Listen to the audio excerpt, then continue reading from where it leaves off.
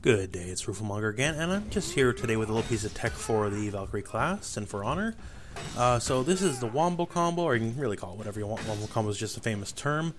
But what it is 3 successive strikes in a row for guaranteed damage for the Valkyrie. So what you need to do is have your foe exhausted, do guard break, and throw them in any direction, doesn't matter if it's front, back, left, or right. And then immediately dash forward, do your jumping light attack, do the light attack follow-up, and go for the sweep. Now normally you can dodge the sweep for free, but since they are getting up and they are sweep okay, but they are not able to dodge in any direction just yet, the sweep is a guaranteed hit, which then after the sweep you can go for top heavy attack for another guaranteed damage follow-up. So all in all, this is 55 damage, which is about just under half health on, say, the assassin classes, and it's the biggest guaranteed damage Valkyrie gets for sure, because Valkyrie is not a high damage class. That said, there's two caveats to this.